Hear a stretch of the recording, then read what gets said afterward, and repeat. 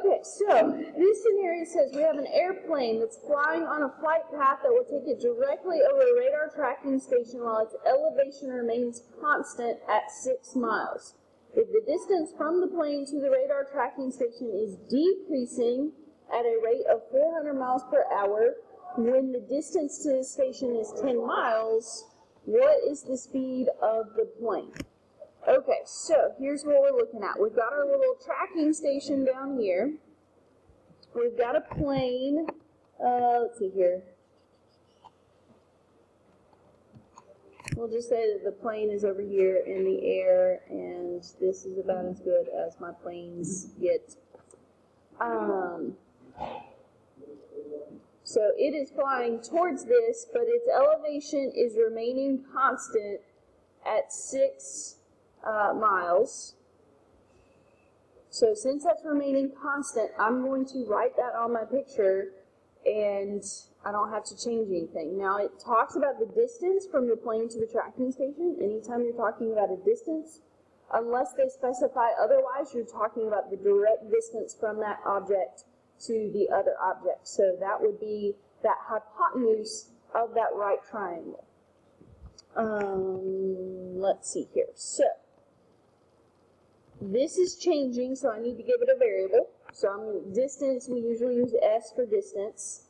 And this distance up here, the horizontal distance at the top, is also changing, so I'm going to give it a variable of x. The vertical distance is not changing. That's the height of the airplane that they said was staying constant at 6 miles. If the distance from the plane to the radar tracking station is decreasing at a rate of 400 miles per hour, so that means ds over dt is negative 400 because it's decreasing when the distance is 10 miles, so s is 10. What is the speed of the plane? So let's see, let's set up the Pythagorean theorem. Anytime you deal with a right triangle, you're almost always going to use the Pythagorean theorem. So in this case, we've got x squared plus 6 squared is equal to s squared. Like I said, just simplify life by plugging in any things that do not ever change in the problem. In this case, that 6 does not change. So now we need to take the derivative. 2x dx over dt plus 0, plus 0 equals 2s ds over dt. We can get rid of those 2's because we can divide the entire equation by 2 and it reduces. So let's see here. X. We don't have x, but we can figure out x because it's a side in a right triangle. So if one leg is 6 and the hypotenuse is 10, I know that that leg at that instance is 8. How do I know that? Because it's the multiple of the 3, 4, 5 triangle. Okay? 6 is a leg and 10 is the hypotenuse, so it's 3 times 2, 5 times 2, so the other one's got to be 4 times 2. So I've got 8 times, it wants the speed of the plane. Guess what? dx over dt is the speed of the plane because that's the path, the rate of change of that distance is the speed. S is 10, ds over dt is negative 400. So we divide both sides by 8. I'm going to divide by 8 before I multiply because 400 is a multiple of 8. Is that negative 50? Yeah, 40 divided by 8 is 5, so that should be negative 50. So dx over dt is negative 500. But notice it asks for the speed of the plane. Speed does not account for direction. So that's the velocity of the plane. So the speed of this plane would be 500, let me check my miles per hour. Yep, it is in miles per hour.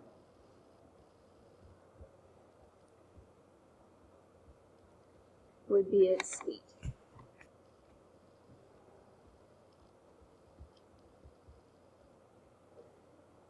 Okay.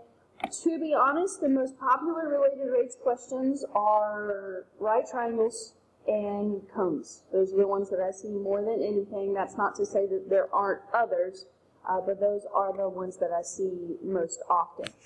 Now, this is not on your paper, and it's not in your book, but this is actually something from the book. Here's an interactive example. This is exactly what we're looking for. It's flying at a constant speed of 500 miles per hour. Okay, that's what we just figured out.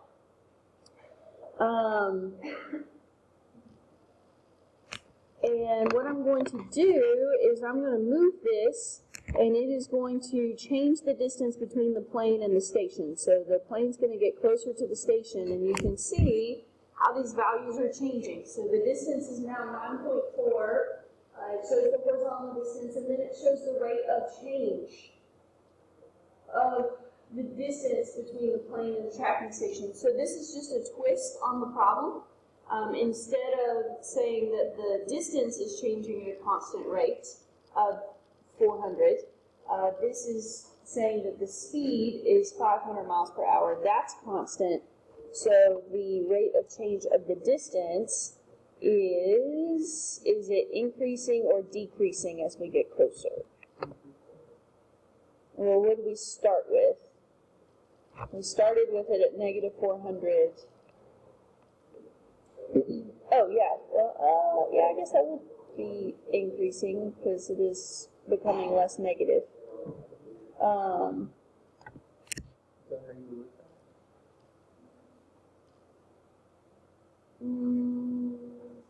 Yeah. It is increasing. Yeah, it is increasing because it is becoming less negative.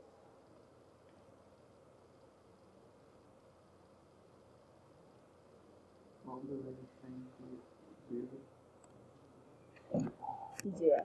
If it's directly above it, the distance isn't changing. So this is just a little extra thing that I wanted to show you. Okay, we could have manipulated the problem to look at that as well. Okay, that is walking at a rate of 5 feet per second away from a light that is 15 feet above the ground. When he is 10 feet from the base of the light, we're going to answer 2 questions. At what rate is the tip of his shadow moving? And at what rate is the length of his shadow changing? Okay, so this is a right triangle problem, okay, because we have a lamppost and a man that's walking away from the lamppost. So the lamppost is 15 feet. That is not changing. The man is 6 foot tall. That is not changing. He is walking away from the lamppost at a rate of 5 feet per second. So you don't have this on your paper, but the way that the book illustrates it is it illustrates that his shadow is here on the ground. It's created by the light that's coming directly over his head. So the tip of his shadow is right here at the edge of this triangle.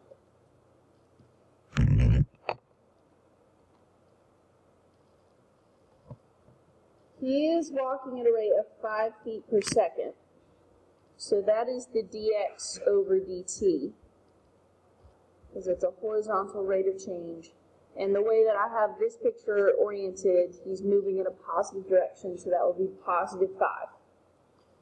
When he is 10 feet from the base of the lights. Okay. At what rate is the tip of his shadow moving? What we're going to have to do here is we're going to have to set up some similar triangles. Okay, we're going to have to set up some similar triangles. So we have the lamppost to the man is 15 over 6. Now we have to consider the entire length of this side here. So that would be I can't plug the 10 in yet because that part is changing, okay? So we'll say that that is x plus, we'll say s is his shadow, okay? X plus s is his shadow, and that is over just s, his shadow. So I've got a big triangle here, okay? Big triangle. This length is the distance from the man to the lamppost. So I'm saying that's x, and that's corresponding to his dx over dt, plus the length of his shadow, which is the whole length of this bottom, okay? The smaller triangle is the man, is the vertical, and the shadow is the horizontal. So that's where I get this equation from. Okay, so let's cross multiply so that we don't have to use the quotient rule. 15s is equal to, or actually, you know what, reduce that fraction first. 15 over 6 reduces by 3. So what's that, 5 over 2? Yeah. Okay, so 5s is equal to 2, I'm just going to leave the 2 in front.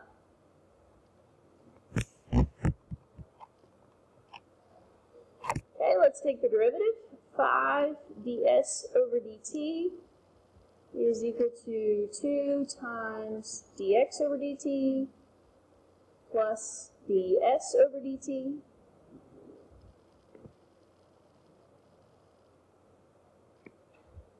So ds over dt is what we're looking for. At what rate is the tip of his shadow moving?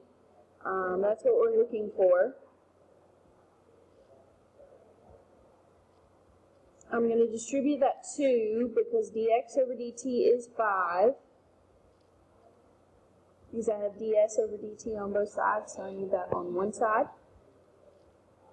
So subtract the 2 ds over dt from both sides, so we get 3 ds over dt is equal to 10. So divide by 3, ds over dt is 10 over 3. Okay, this is really part B.